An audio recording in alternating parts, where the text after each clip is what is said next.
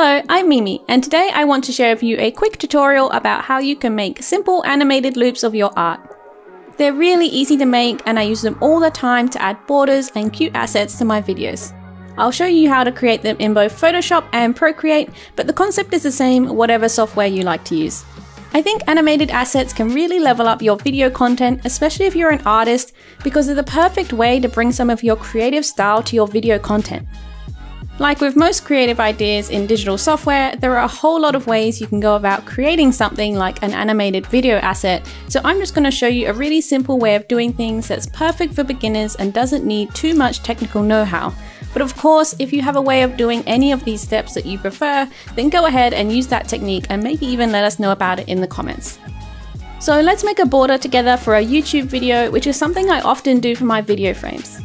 So in Photoshop, first we'll need to make a new file and you'll want it to be the right size for how you're using it. Because I'm making my border for a video that I want to enable in 4K, I'll make it 3840 by 2160 pixels. And since it's digital use only, I'll make it 72 ppi and in RGB color mode.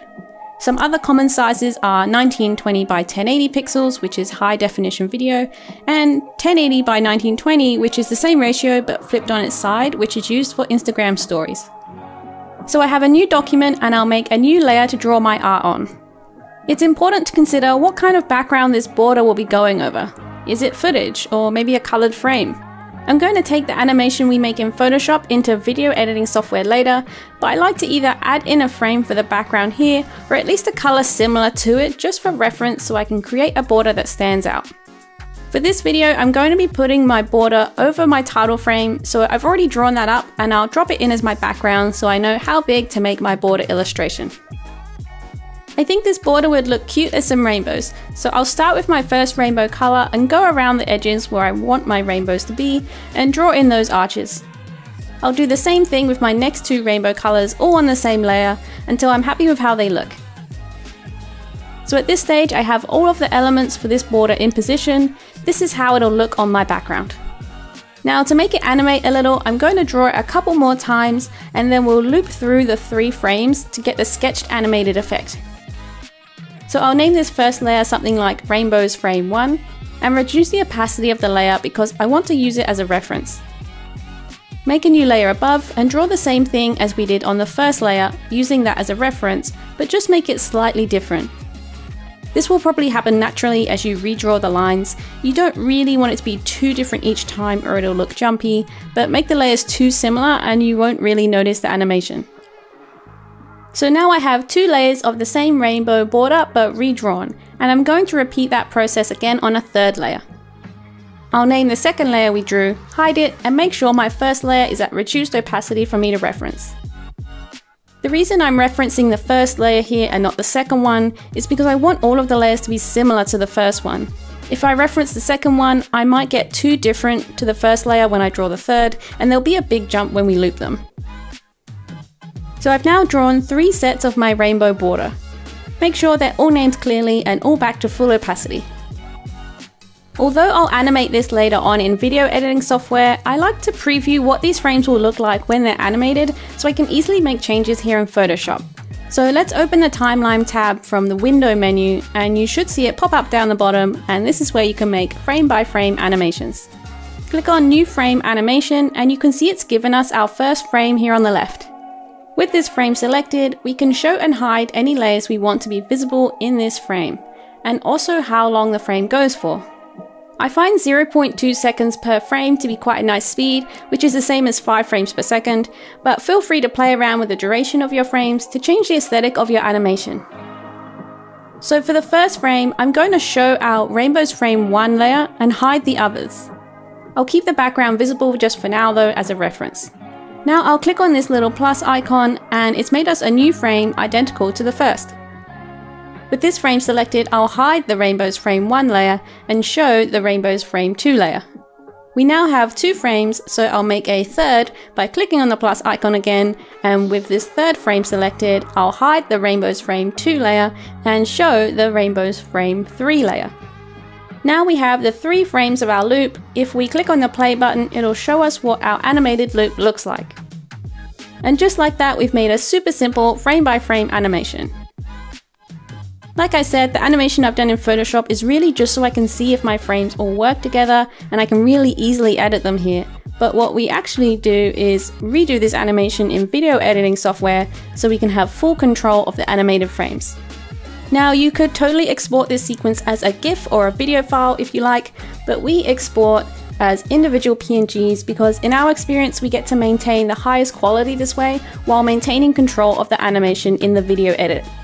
So I'll simply go File, Export, Layers to Files, keep the Visible Layers Only box unchecked, select PNG24 as my file type, and make sure transparency is enabled.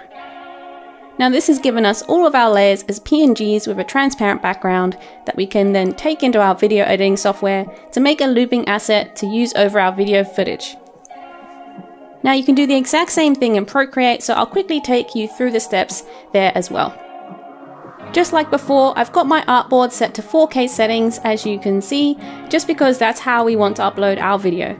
And on a new layer, I'm going to draw my rainbow border fully on one layer. To help us with the extra frames, we can then go to the spanner in the top left, click on Canvas and enable Animation Assist. This is the equivalent to Photoshop's timeline feature, and in the settings here I'll make my animation loop mode at around 5 frames per second. Onion skin is an animation technique where you can see the previous frames in a lower opacity, so you can just use them as a reference to draw the next frame. So for this, I personally just want one onion skin frame and will make the opacity for it around 40%. I also want this background layer to stay as my background the whole time, so I'll tap that frame and select background. Now I'll click Add Frame, and it's made me a new layer because in Procreate each layer is a frame, and I'm going to draw the exact same rainbow as I did before, using the first one as a guide. I want there to be a teeny bit of variation from the first one, but not too much. With a second rainbow border drawn, I'll click Add Frame again and redraw my border once more, so in total we have 3 frames. And if we click play, it'll show us what our loop looks like. So once you're happy with how your frames look in a loop, just like before, you could export as a GIF or video file, but we like to export as individual PNG files to have full control of the quality and animation in the video edit. So up here in the Share tab, I'll click on PNG files and choose where to export them, and it'll save us each layer as a high quality, transparent PNG.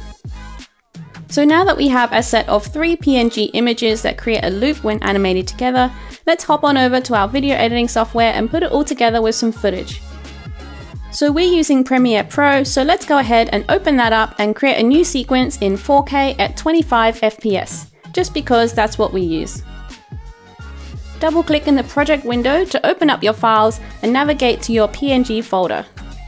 Select the first image, make sure image sequence is selected, and then click import. Now we can drag the image loop into our sequence, and Premiere will default make this image sequence 3 frames long because it is an image sequence made of 3 frames. But we need to change the frame rate to make it look how we want. Right click on the PNG sequence, click Modify, Interpret Footage, and change the frame rate to 5 FPS or your preferred frame rate for your style.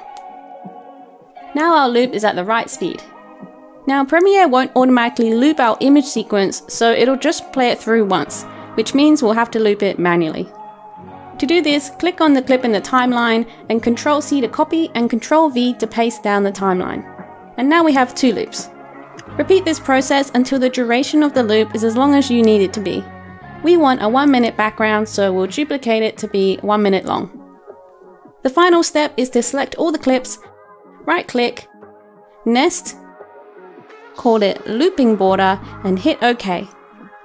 A nest is like a group or a folder, so now the editing software sees the looping border as one clip, which makes it really easy to move around or shorten where needed. Keep in mind that video editing software sees tracks from the top down, so as long as you have transparency on your border background and pop any footage you're editing on the layers below it, it'll always be visible on top to jazz up your video. Now this is a really beginner-friendly way of doing things, but can be a little bit manual and time-consuming to copy and paste the image sequence again and again to loop it. So what we actually do for our videos is to bring it into Adobe After Effects and use an expression to get the computer to loop it for us, but the end result is the same as doing it manually in Premiere. So if you use After Effects yourself, we'll quickly show you how we do it. We import our PNG sequence into Adobe After Effects the same way we did with Premiere Pro, by double-clicking in the project window, selecting the first image, and making sure PNG sequence is enabled. After Effects will default make this image sequence 3 frames long because it's a sequence made of 3 frames, but we need to change the frame rate to make the animation look how we want it to. Right-click on the PNG sequence, click Interpret Footage, Main, and change the frame rate to 5 FPS or your preferred frame rate. And now our loop is at the right speed. So let's create a new 4K composition using the same settings as we did in Premiere, and we'll call it Loop. Now let's drag the image sequence into the loop timeline. It's not looping yet, so let's enable time remapping by right-clicking on the track and then enable time remapping. The clip can now be extended down the timeline, but it's still not looping. So let's alt-click on the stopwatch next to time remapping and type the expression loop out, open bracket, close bracket. And that's it, just like magic. It now loops forever. Let's import our title frame and put it below our loop layer. And we're done. So that's how we make animated loops of my art to take our videos to the next level and share some of my creative style across our video content. I hope you found it helpful for your own videos. If you did, then give this video a like, leave me a comment, and subscribe if you haven't already. Thanks for watching, and see you in the next one. Bye bye!